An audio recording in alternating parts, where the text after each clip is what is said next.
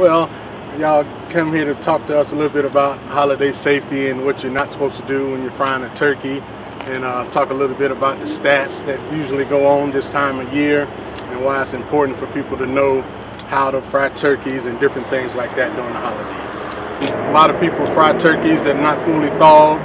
They have too much oil, and the oil be too hot, and when that happens, the oil spills over and it causes a bit of a fireball. And normally people do it inside the garage or even in the house, which you absolutely shouldn't do. And when that happens, those cause a structure fire. In the last 2 years, we've had 59 cooking fires just during Thanksgiving, and then we had an additional 38 structure fires during Thanksgiving that wasn't related to cooking.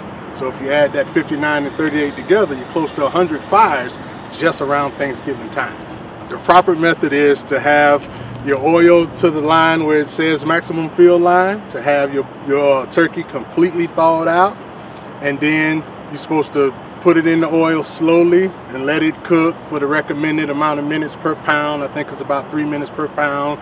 And so that goes along with how much your bird weighs and how long it stays in the grease. And you're supposed to enter it into the grease slowly.